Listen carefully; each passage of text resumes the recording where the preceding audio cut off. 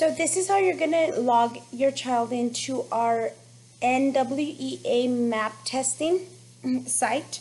So first you have to access that through our Harmony portal using your child's username. Of course, their username is the student ID number along with their password.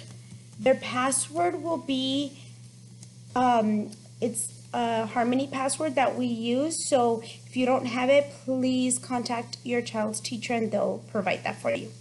So once they get onto their portal, it's gonna look different than mine because mine is a staff, but you're gonna scroll down and you're gonna go here to NWEA student.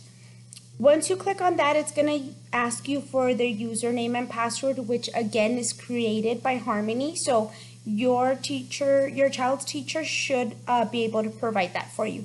I'm gonna log on to my staff one just so you could see the page that it's gonna take you to.